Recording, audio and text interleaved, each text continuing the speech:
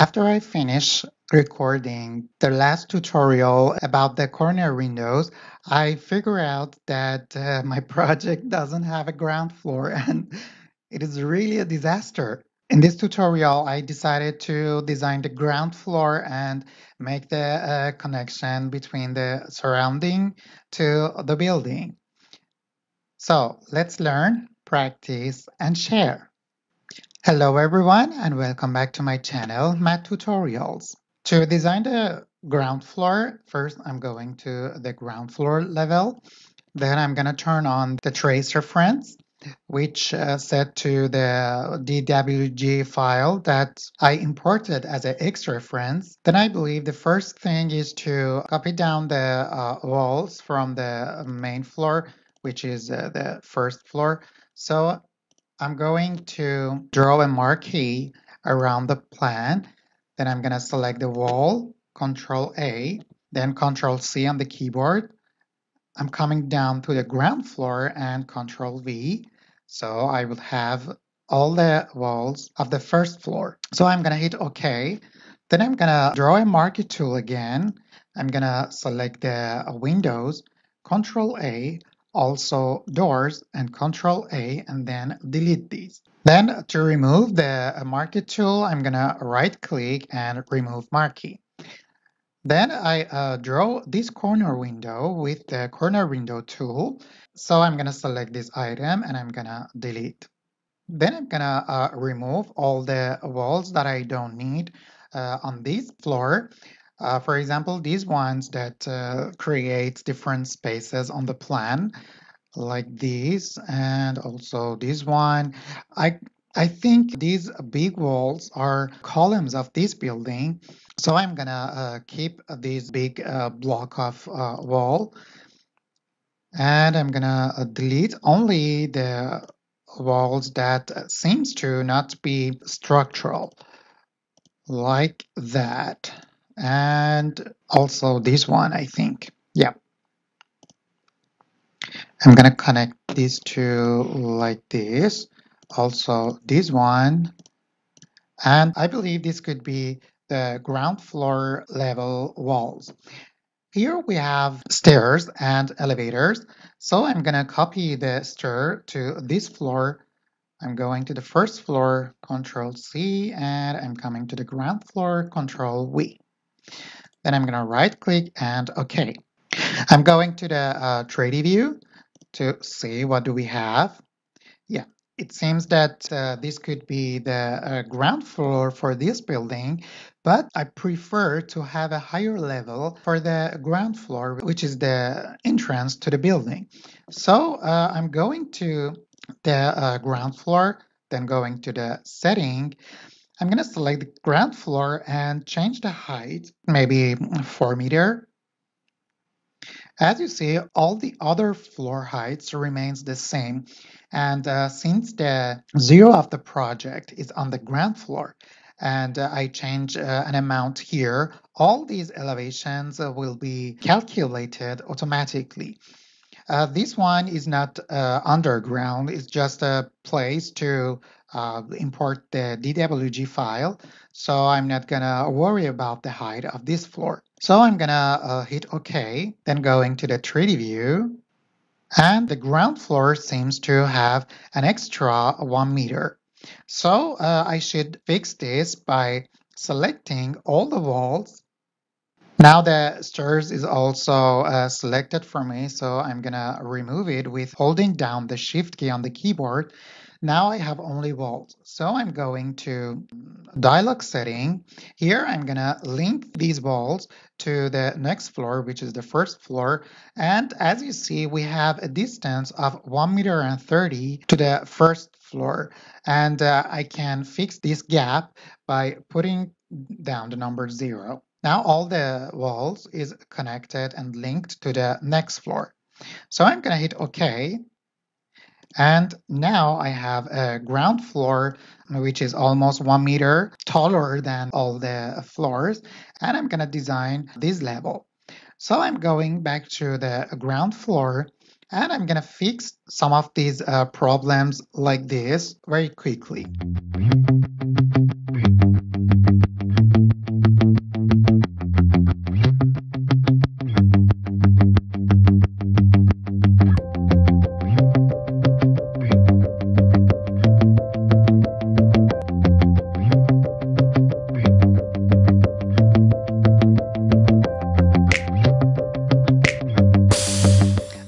seems this is gonna be the basic plan for the ground floor. Also, maybe I can remove this one like that. And yep, it's fine. Okay.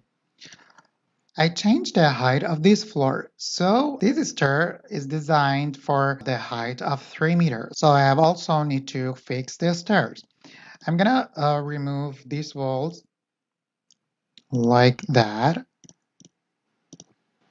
Then I'm gonna check it in the tree view. So I don't have a slab under here, so I can maybe fix it this way,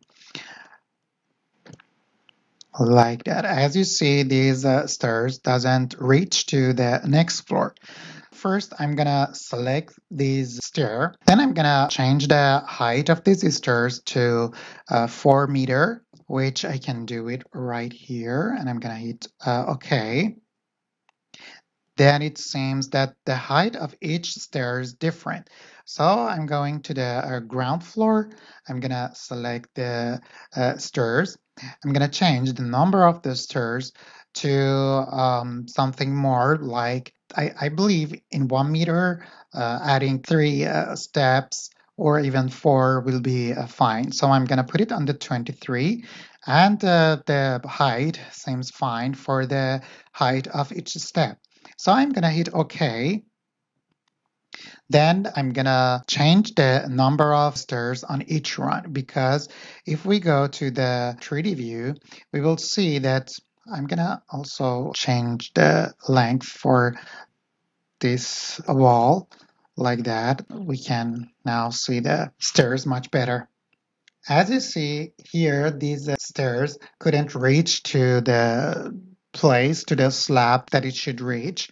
So I'm going to change the number of run on each side of the stairs by clicking once here and selecting rearrange steps. I'm going to click on this, and if I move like this, you see that the ending point will be changed immediately. So I'm going to click once here, then I'm going to check it on the 3D view, and now it seems I need another step to go back. So I'm going to select this, rearrange, and do it like that. Is it correct? Yeah, now it seems that this step is fine. I'm not gonna worry about this detail here because I would like to move on to another subject. So I'm going back to the first floor. Here we have this door for the elevator. I'm gonna copy the settings, coming down to the ground floor, and I'm gonna click it like that. Now on the ground floor also we have the door for the elevator. The other thing that I want to do for this level, I'm going to consider then on this side we have the main street, and these two sides could be, for example, even a yard for the building and maybe an alley or a smaller street than this to access the building. So I'm gonna go to the 3D view again. I'm gonna zoom out to see it better. I'd rather to have some shops here. So I need to create an entrance or storefront for this space. First, I'm gonna define where do I want this store or shop to be. So maybe I'm gonna continue this wall till here. I'm gonna copy this one and maybe connecting to here, and I'm gonna continue and close the area like this. I'm gonna consider this side is the store, and on here we're gonna have the entrance, maybe a corridor to reach the stairs and elevator, and maybe the other area could be some storage for the residents. On this side we don't have any important things to do except drawing some walls or maybe small doors for the storages. But here I'm gonna draw a storefront window and of course a storefront door. So I'm gonna select the door tool, going to the dialog setting, and here I'm gonna go for the storefronts. Then I'm scrolling down. I would really like to select something like this because this type of storefronts will suit the building that I'm designing. So I'm gonna select it once. I'm not gonna change anything for now. I'm gonna hit OK, and here I'm gonna select once here because this is the outside, so we will see this symbol of sun. I'm gonna click once, and then I can select the opening door to the inside or outside like that. And then I'm gonna take a look at it in the 3D view. We have something like this. I'm going to stretch the height of this door to the ceiling level, going like this. And then this wall seems to be to this point. I'm going to remove this one and intersect these two walls like this. Then I'm going to add a storefront window here. So I'm going to the window tool. On the window library, I'm going to select the storefronts, and I'm going to select this one, hit OK, and then like that. So I'm going to the tree view. Then we have something like this. So I would like to stretch it to the floor level and also to the ceiling level. Then I'm gonna do the same for this side like this. I'm gonna copy this window. Here we have only one wall. I'm gonna do it like this. Then I'm gonna move this one to this corner, and I'm gonna add another window by Control Shift D, and I'm gonna click it like that. And it seems that we have a little bit gap between these two windows, which I'm gonna fix it like this. Okay, I'm going to the 3D view again, and it seems that we have a very big windows for the store. So I'm gonna fix some details of these windows and doors.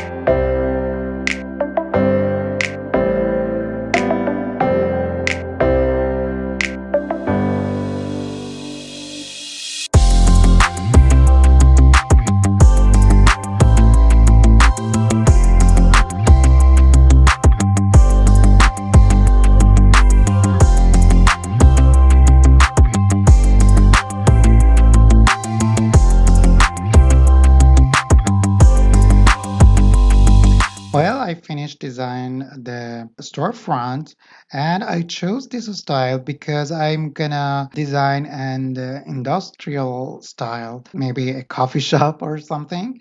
So I chose this style. Also, I designed the windows with divisions. So I considered that also having a storefront with divisions will be fit to the design. Now that I'm look at the whole building, it seems that here we have a lot of windows. Here we have, of course, a very big wall-to-wall storefront, and also here we have a lot of windows. But it seems that on this side, which I considered as the street view facade, it seems that it doesn't have enough opening. So I'm gonna also change some window design, considering that I want to keep this corner window.